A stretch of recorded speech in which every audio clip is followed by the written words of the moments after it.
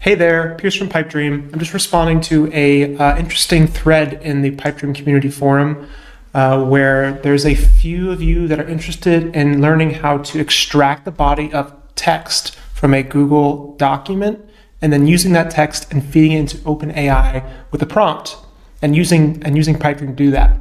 So I'm going to make a end-to-end working example to show you how to do this because it seems like there's some confusion on how to wire up a workflow to do so. So let's go ahead and get started. First, I'm going to make a brand new workflow. I'm calling it Google Docs to OpenAI. I'm just going to click Create Workflow to create one from scratch. And then the trigger that we can use in this case is for Google Drive. So we search for Google Drive, select the Google Drive app, and then select, I would use the new files instant one right down here. And then you can select your PipeDream, your Google Drive connected account. And then you can even listen to specific folders for changes. You might want to do that if you have a very noisy Google Drive. In this case, I'm just going to listen to all files in the same drive. So when we create the trigger, PipeDream will automatically go out and fetch 10 or so files that's been seen in the past to use that you can build your workflow off of. You could choose one of the files in the past, or you can create a new one. I'm going to create a new one in this case. Recently, there was the CPI, Consumer Price Index Summary, that was released here in the US. So I'm going to take this huge announcement from the Fed, and I'm going to create a brand new Google Doc and just paste this in here. Let's see how well this works. And we'll call this, oh, look at that, it's got a nice title already, Consumer Price Index Summary. All right, so hopefully this is created. I don't have to click Save. This is Google Drive.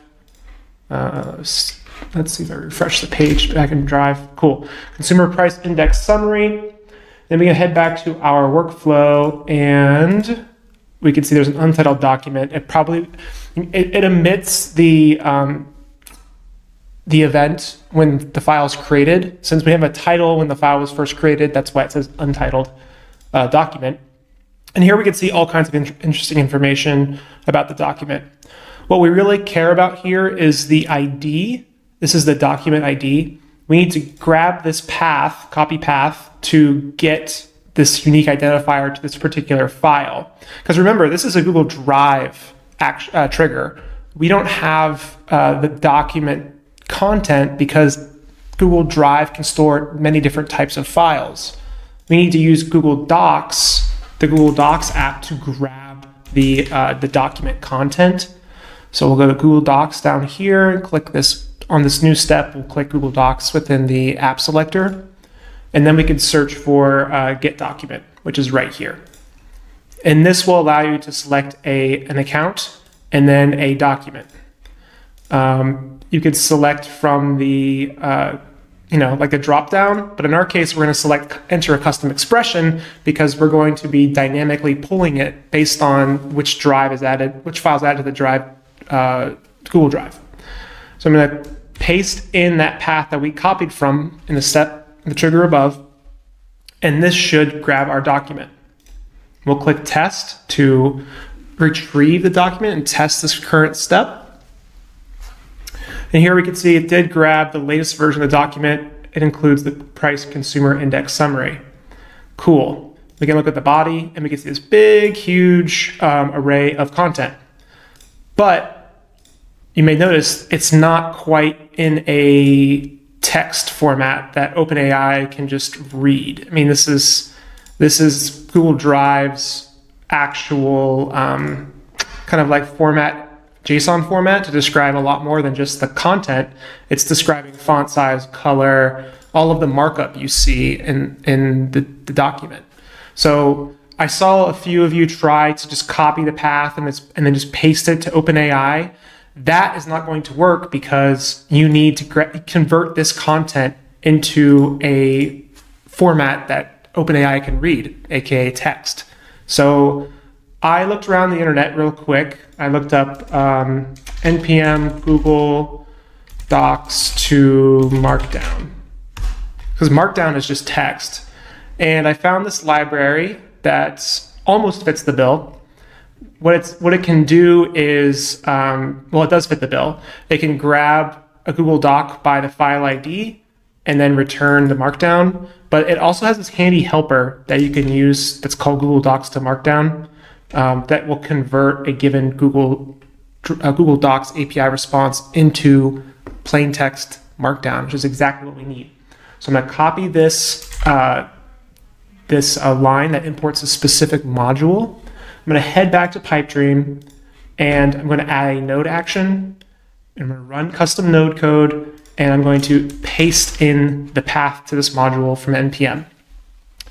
And then we want to actually modify this step, right, to include this entire API response from Google Drive, or sorry, Google Docs, and then paste it in here. So here's the path to that specific document we retrieved from the Google Docs API in their special format. So then we need to convert it using this module. We're just going to call Google Docs to Markdown, pass in that big API response, and then hopefully it returns the entire document in a Markdown format that we could pass to an OpenAI chat prompt. Perfect. Awesome. So you can see here it made the title, includes all the consumer or all of the paragraphs, but in one huge text blob, which is what we need. We can't pass in a big old JSON blob because OpenAI doesn't know how to read that, at least by default. So I made a new step. I'm going to choose OpenAI. I'm going to choose chat.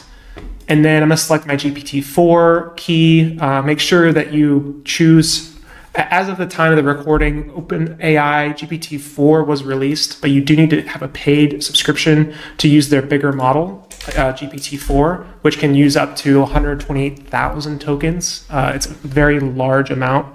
And as you saw, we have a very large document. So I would actually recommend using their preview in this case, or their regular GPT-4.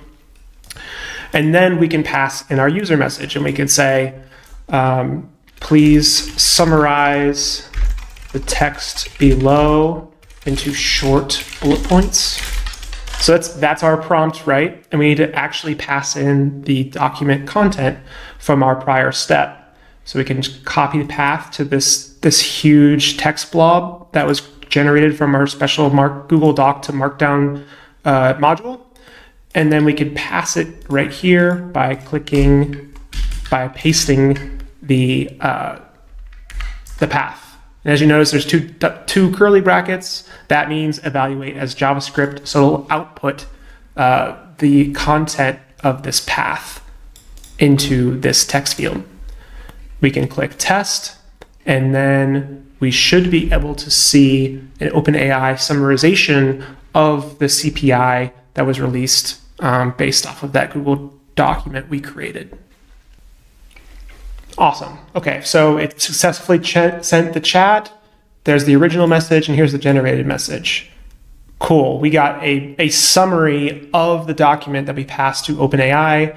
It's unchanged in October after a rise in September. You can read the overall summary at your leisure.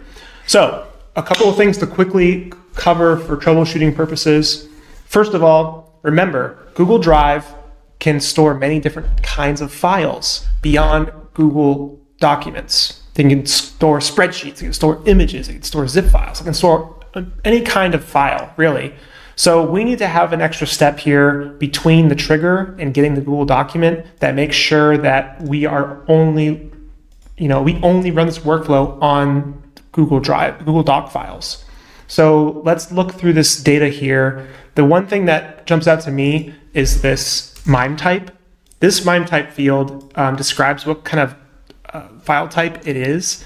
So I'm going to copy the path, and I'm going to use a brand new step in between our trigger and our getting document to filter on. So I'm going to use the filter app, and I'm going to continue the execution if met. And the initial value is the MIME type, right? And we want to make sure that it matches exactly the that string we copied, this one. application, VND. This just means Google Drive doc. That's all it means. And then the reason for ending, if it does end, this workflow only works with Google Docs and not other file types. Just so we remember, whenever this filter meets a file that is not a Google Doc, then it will show the reason for ending as that. Cool. So now we have that. We can also, now we have that, we have a good, filter to make sure that we're not running this on non-Google documents. And then finally, we can deploy. In this case, I'm using a get back to workflow. So I can just merge this into production. It will deploy it. The other question that came up was around permissions in this thread. What you need to make sure is that the file within your Google Drive, you can see how the owner is owned by my pierce@pipedream.com account, right? And that's the same exact account that I've connected here in my, I'm just gonna click edit again so you can see. Here in the get documents step, this is the same Google account. It's one-to-one. If there are other files in here that our trigger is listening to on Google Drive, you need to make sure that the file is owner, or at least you have access to that particular file with the account that you've connected for the Google document step. You can check for this within the Google Drive UI, and you can see who has access when you click on the file. Look on the right-hand side, it says who has access. And if you do not have access, you will see a permissions error. So just double check to make sure that the file, you have ownership of the file that you want to summarize or prompt with OpenAI. Otherwise, Pipedream won't be able to pull the file because that account does not have permission.